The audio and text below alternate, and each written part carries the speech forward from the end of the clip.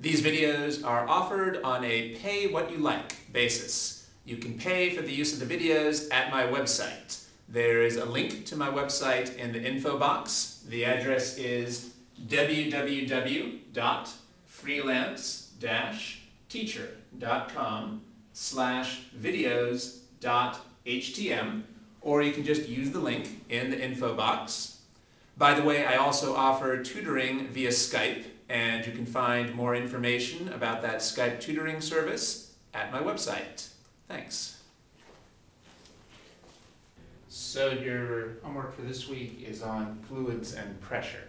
So to start with the concept of pressure,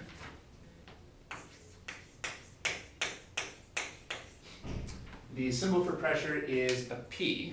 Maybe lowercase p is what we'll use. The formula that defines the pressure is the force over the area. Pressure is force over area.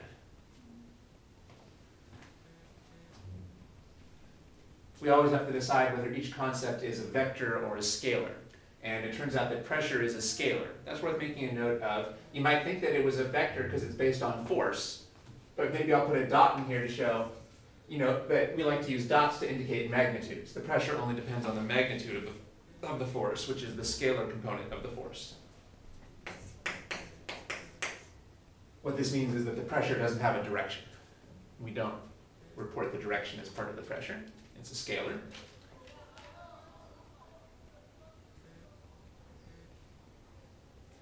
We need to know what our basic units are for pressure.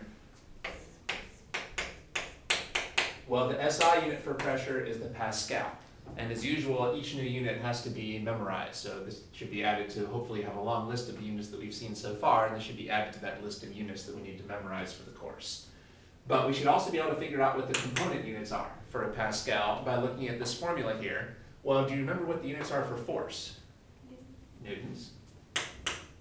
And trickier, I don't know, do you remember what are the standard units for area? Meters squared. Okay, that's good, that's right. After all, what are the standard units for distance? Meters. And an area is just a length times a width, so that would be meters squared. After all, what are the standard units for volume? Meters cubed, not liters, but in the SI units are square meters. So Pascal is newtons per square meter.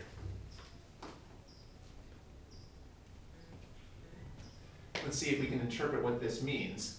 Well, we should also know how to convert pascals into other units. For example, these are not the units that people would kind of use in chemistry in ordinary life.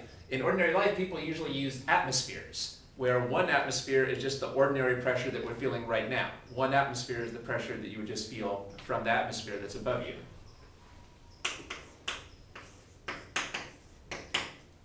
And you have your textbook with you? Yeah, so let's figure out how many pascals there are in an atmosphere. That should be on our inside front cover. 1.3.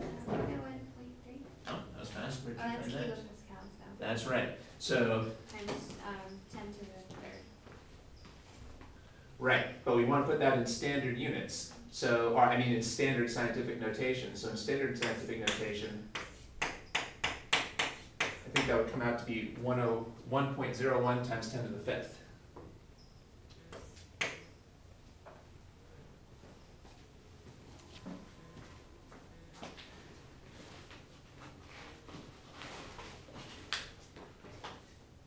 It's too bad they don't have that in pascals on your cover. I would actually add that to your cover for reference, that 1 atmosphere is 1.01 times 10 to the 5th pascals. It's true that a lot of the time we use kilopascals, but those are not the SI units.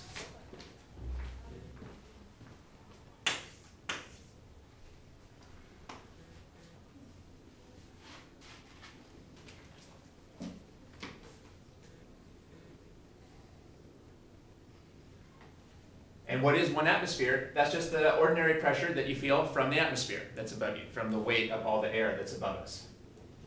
Now let's think about what this means.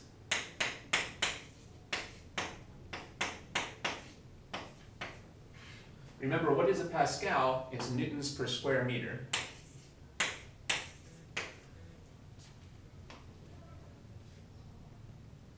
Well, how can we interpret this? I think we've seen this trick in the past, that it's useful to put a number in front of all the units. What number can we put on the bottom of this fraction without changing the fraction? 1. So what this really means is, let's say that on the floor I drew a 1 square meter box. Let's say I drew a 1 square meter box on the floor. Well, on top of that 1 square meter box, there's lots and lots of atmosphere. There's all the weight of all the air in the atmosphere above that. And how much does all that atmosphere weigh? Well, it turns out that it weighs 1.01 times 10 to the 5th newtons. That's the total weight of the atmosphere above 1 square meter on the floor. So that's the way to interpret the pressure. The pressure tells you what the total force is that's being applied above 1 square meter. It tells you the total force that's being applied over 1 square meter. Suppose that I drew a 2 square meter box. If I drew a 2 square meter box, what would be the force of the atmosphere on that box?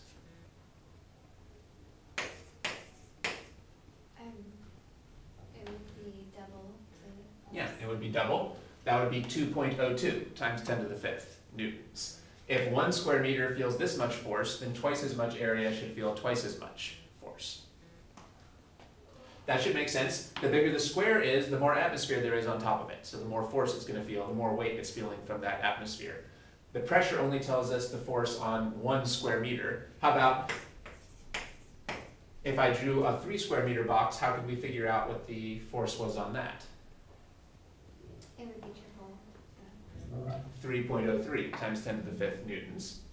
So at first it might seem like it's not very useful to know what the force is on a single square meter, because how do we know that we're just dealing with 1 square meter? But the point is, if you know what the force would be on 1 square meter, you can easily figure out what the force is on any area. You can see what we're basically doing is just doing a unit conversion. If you know this is the pressure, and then you cancel out the meters here, you would be able to figure out that the force is just 3 times this. Or another way of seeing this is, what would you get if you solved this equation for force? If you solve this equation for force, how do you find the force? Multiply the pressure by the area. Which is really what we've been doing here just by looking at the units. So either by looking at the units or by looking at the equation, we can see that we find the force as the pressure times the area. If the pressure tells you what the force would be on 1 square meter, but you're really dealing with 4 square meters, then you should multiply by 4 to find the total force. This is important because usually on the exam, it would be too easy if they just give you F and A. Usually they don't just have you plug in directly here. Instead, they would give you the P and the A, P in the area, and make you find the force. Well, now we see we can find the force either by just looking at the units or by rearranging this equation to see that the force is the pressure times the area. One thing that oftentimes prevents people from doing that, though, is a lot of students get confused and they forget that pressure and force are different things, because the word pressure kind of sounds like the word force. So a lot of people would say, oh, the force is 1.01 times 10 to the 5th. But this is not the force, it's the pressure. The force is the pressure times the area. So the force and the pressure are not the same exact thing, is the point that I'm trying to make, even though unfortunately the words that were chosen for those sound kind of similar. But in physics, they have different definitions. Force and pressure are two different things. Pressure is in pascals and force is in newtons. Or you might say the pressure is in newtons per square meter and the force is just in newtons. So a very common exam question is for you to be given the pressure and asked to find the force. Well, you can't do that unless you realize the force is different from the pressure. It's the pressure times the area.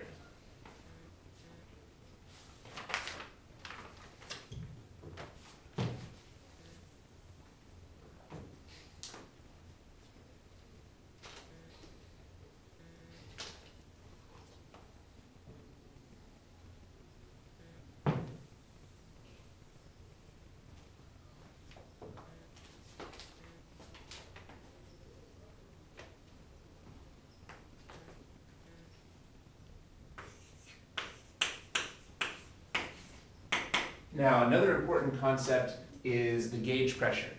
This is a very simple concept, but students seem to find this very confusing. And this is a popular topic, so we want to make sure we understand what the gauge pressure means. The gauge pressure is just the actual pressure minus the atmospheric pressure. Gauge pressure is just the actual pressure minus the atmospheric pressure. So we can use P for the actual total pressure, and then this would be the gauge pressure and the atmospheric pressure. The gauge pressure is just how much extra pressure we have above the normal atmospheric pressure. The gauge pressure is just how much extra pressure we have above the normal atmospheric pressure.